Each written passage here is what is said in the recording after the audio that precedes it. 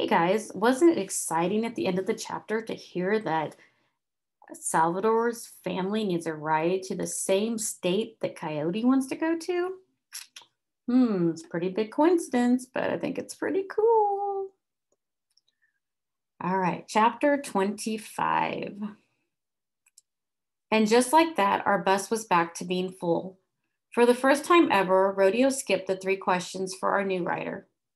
I'm guessing because she was really just joining folks who were already on, and so that was like a loophole or something. Salvador and Miss Vega's sister, Concepcion, all piled up onto Jaeger with their suitcases and duffels and hubcaps. While Miss Vega explained what was going on to Rodeo and Lester, I dragged Salvador back to my room so he could give me his version. We sat down at the edge of my mattress and he laid it out for me. Okay, so this is like a total train wreck, he said. What happened to the job for your mom? There was never a job. Salvador spit his face tight with anger. Chris told my tia there was a job, but it turns out Chris was full of it, which is no surprise to anyone except my tia because Chris has always been full of it. So they get up here and my tia keeps asking about where the job is, and Chris keeps lying and stalling. And then she wakes up this morning and there's some dumb note from him saying he's sorry, but he's just like not ready for all the responsibility of a relationship or whatever. And he's gone, like totally gone with his car and his stuff and most of their money. You serious? His eyes flashed at me. Does it sound like I'm joking? He snapped, and I pulled my head back, but he clicked his tongue and turned his eyes down a little and said right away, I'm sorry, I'm just like super mad. No, I get it. I reached back and scooped up Ivan from where he was curled up at the end of the bed and handed him to Salvador. Ivan shot me an ears back look, but he's chill, so he went with it.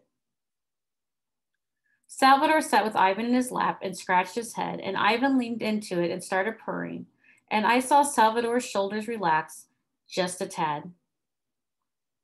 Cat therapy works. I sat for a minute, letting Ivan work his magic. Then I pushed on. So, Yakima? Oh, well, there's an actual job. Not through Chris either. My tia used to work with a lady and they were tight. And when all this started to go down, my tia called her. She's working at a hotel in Yakima. Actually, her and her sisters like own it. And her husband like own it, sorry. Anyway, she says she's got jobs for my mom and my tia. 100% for sure. We just got to get there. I'm sorry we keep messing up your plans. I spread my hands and grinned. Are you kidding? This is perfect. Now we have an excuse to go all the way to Washington. Kind of expected Salvador to smile back and maybe give me a high five or something, but he just nodded and looked down at his hands. And I realized that the secrets he'd shouted and realized that this whole thing probably wasn't as much fun for him as it was for me. I took my smile down a notch and said, Salvador, I'm really sorry all this is happening to you and your mom. And he shot me a suspicious look and said, Sorry, you're not breaking our promise, are you? And I said, Of course not. And he nodded and said, Good. And then we both agreed it was probably time for a game of Uno. Rodeo is always saying how the universe seeks balance. Just like with a lot of things Rodeo says, I'm not entirely sure what he means, but I do know that only a few hours after the bad news about Chris and the jobs and everything, the universe gave us another passenger. And she was most definitely on the positive side of the scale. Her name was Val, and this is how she ended up with us. We'd driven all the long day through the Upper Peninsula of Michigan. Salvador's aunt volunteered for a 3-hour driving shift, which I thought was awful nice.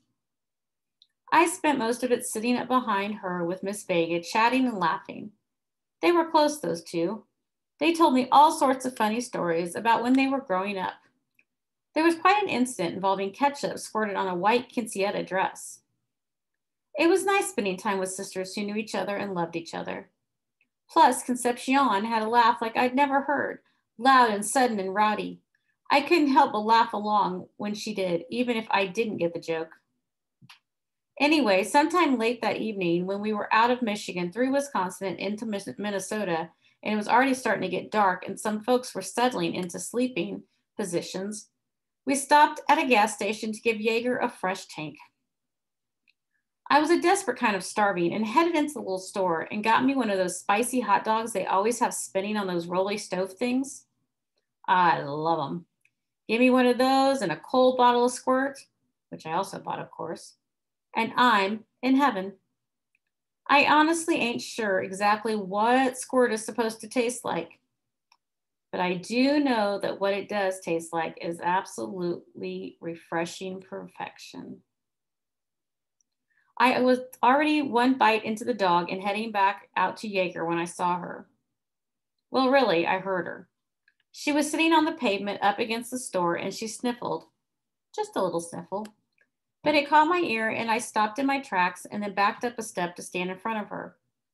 She was wearing ripped up jeans and a black hoodie and she had a nose ring, which I've always thought was kind of awesome. When I stopped, she looked up at me and I saw her eyes were all red rimmed. You all right?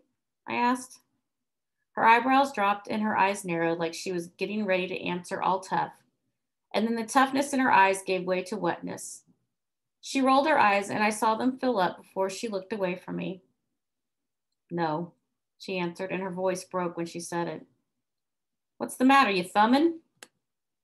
She blinked at me. What's that mean? Her voice was hoarse. You know, hitchhiking, looking for a ride somewhere. Her eyes filled up again. Yeah, I guess. Well, where are you headed?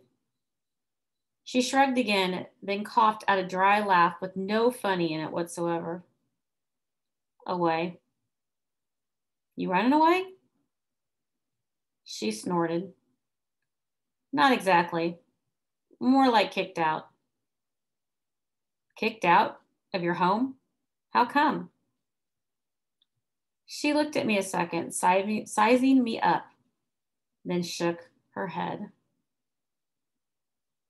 All right. When Salvador first got back on the bus, he was very angry, but she handed him Ivan and he was able to kind of calm down while he was doing something that was relaxing.